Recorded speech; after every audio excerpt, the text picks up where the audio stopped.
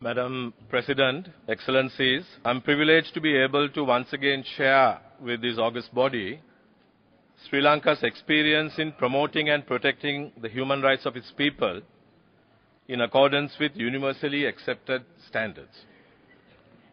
Madam President, in the 2 years and 9 months since the end of the armed conflict against terrorism and the onset of peace, Sri Lanka has made significant progress towards recovery and achieving reconciliation by incrementally overcoming many challenges posed to the nation and its people by almost 30 years of conflict.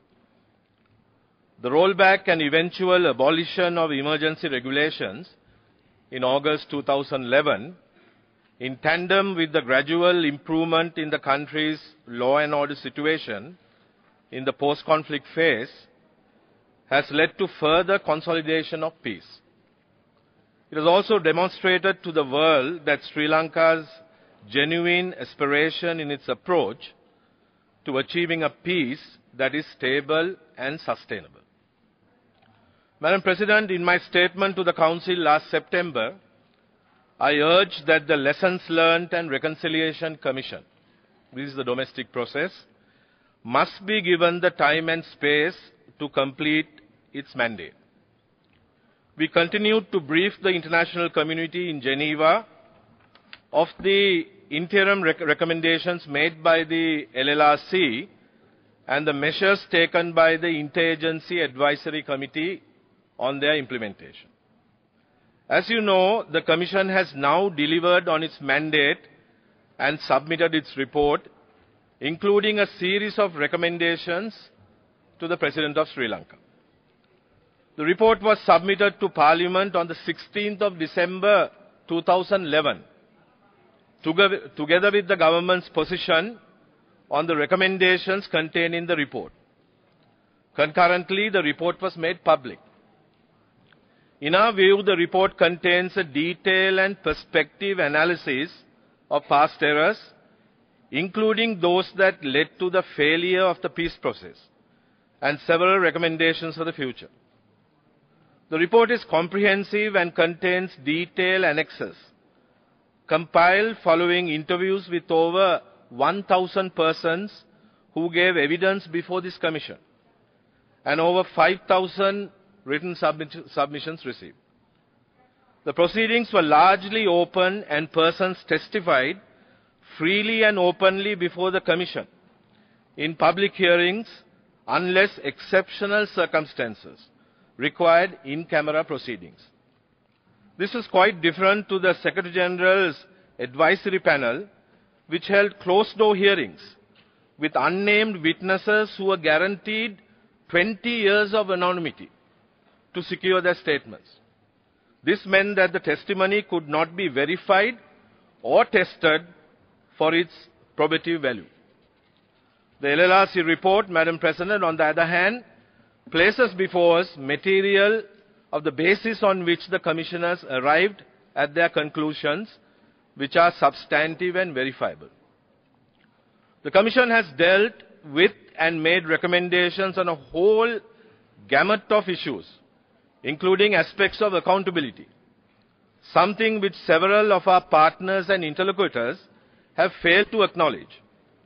The resettlement of IDPs, the rehabilitation and reintegration of ex-combatants of the LTT, the terrorist organization, the detention of suspects, bringing an end to the possession of unauthorized weapons, the deployment of security forces, land issues, issues with regard to restitution, implementation of the language policy, socio-economic and livelihood development, administrative issues, and on the need to arrive at a national consensus with regard to fulfilling the legitimate aspirations of all communities living in Sri Lanka. I am happy, Madam President, to observe that advances have been made with regard to many of the recommendations in the report. The government will continue to address these issues in a systematic and thorough manner. Some of the areas in which gains have been made include the resettlement of IDPs, demining, rehabilitation of ex-combatants, implementation of the language policy, the recruitment of Tamil-speaking police officers, the removal of the military from facilitation of civil administration in the north, making available land previously used for security purposes for resettlement and return, and carrying out a comprehensive census in the northern province. There are also other recommendations in the report which need to be comprehensively addressed, and we are committed to doing so. You may have noted that the Commission offers detailed observations and recommendations on international humanitarian law issues relating to the final phases of the conflict. The report endorses the position that the protection of civilian life was a key factor in the formulation of policy for carrying out military operations, and that the deliberate targeting of civilians formed no part of it. This was and remains the position of the government. I wish to inform this Council that an enumeration to ascertain the number of persons in the northern province and to scientifically identify the number of persons who lost their lives in the conflict is now complete, and a detailed analysis will be made known in the near future. Due to the unlawful presence of the LTT, no proper census could be carried out, Madam President, since 1981, 30 years ago. Among the people not accounted for and classified as deceased, we count people killed as a result of the conflict, including those who have carried arms for the LTT, civilians killed by the LTT as they tried to flee from the hostage situation. This is documented. Persons caught in the crossfire, and people who migrated out of the northern province, either to the south, and who left by sea to India or other countries seeking asylum. We need the assistance of receiving countries to ascertain how many persons they have admitted. As a further step, the government has decided to put in place a structure to further analyze and verify the data gathered in order to arrive at definite conclusions as to civilian mortalities and casualties. One thing is certain: the story of tens of thousands of civilian deaths that supposedly occurred during the final phase of the humanitarian operation is very clearly proved to be a gross exaggeration and a deliberate misrepresentation of fact. Madam President, the material placed before this Commission points to several specific episodes which in their view warrant further investigation. The government is committed to a mechanism for gathering and assessing factual evidence relating to the episodes indicated, buttressed by a strong investigative arm. The findings thus arrived at will form the basis of a decision on whether criminal proceedings can be instituted.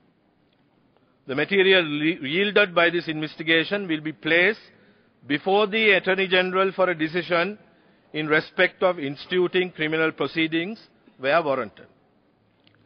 The Attorney General is currently seized of and is studying the recommendations in the report with regard to allegations of violations of international humanitarian law. Military courts of inquiry, in keeping with international practice, I might add, have commenced investigations into specific incidents identified by the Domestic Commission.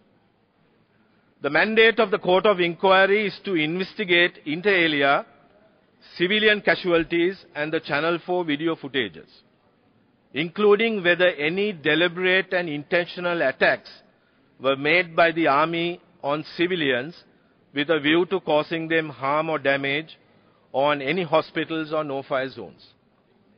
If so, the persons responsible for any such activity, and to make recommendations with regard to the measures that should be taken with regard to such persons.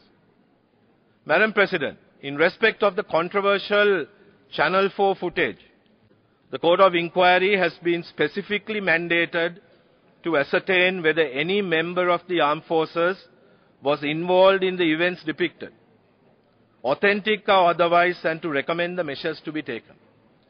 A similar court of inquiry has been convened by the Sri Lankan Navy to inquire into relevant allegations.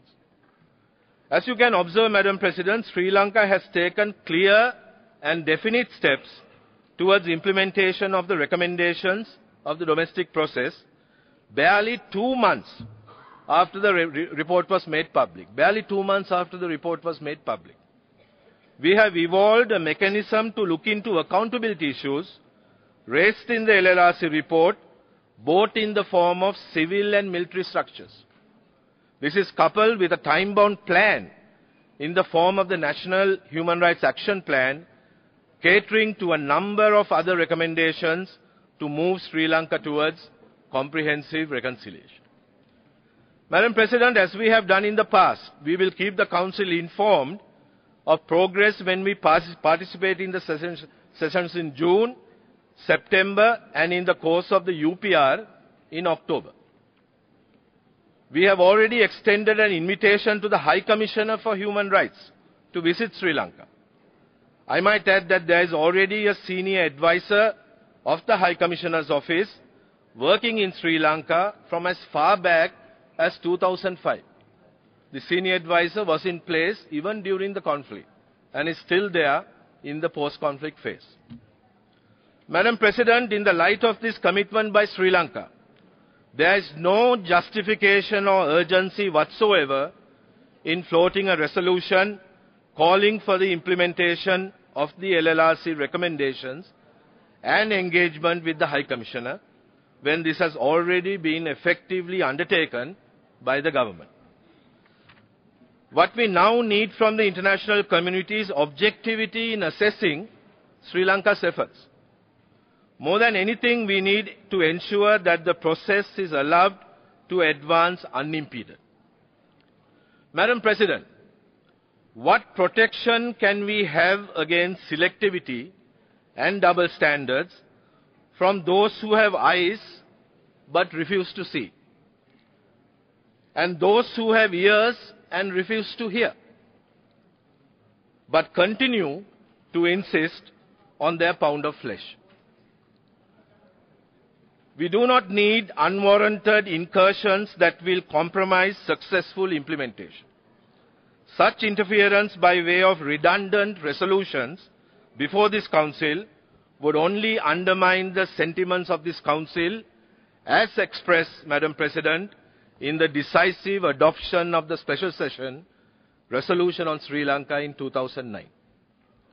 In keeping with the recommendations of the LLRC, the military has been withdrawn from aspects of civilian life and are now confined to security-related matters. In accordance with established practice of post-conflict decommissioning, the government has institutionalized a process with legislative oversight to continuously record specific details on the number of weapons recovered in order to bring about an end to the possession of unauthorized weapons. This will have important implications for human security in general and positively impact on the law and order situation as well. Economic development, Madam President, continues to play a pivotal role in the reconciliation process and the return to normalcy. Massive infrastructure and development programs are underway in the former conflict-affected areas of the northern and eastern provinces. The peace we have won at such cost to the nation and its people will not be a genuine peace until and unless the legitimate aspirations of all communities are met in a substantive and satisfactory manner. The consensus formula to the national question thus evolved needs to be democratic, pragmatic, and homegrown in order to be sustainable. As a central feature of the government's approach to evolving such a process, a parliamentary select committee is contemplated to achieve multi-party consensus in respect of constitutional changes to fulfill the legitimate aspirations of the Sri Lankan people, enabling them to work in unison with a sense of national identity for a better tomorrow. Parallel with this multi-party mechanism, the government has commenced bilateral discussions with Tamil political parties as well as Muslim representation. We are a multicultural, multi-ethnic, multilingual, multi-religious society.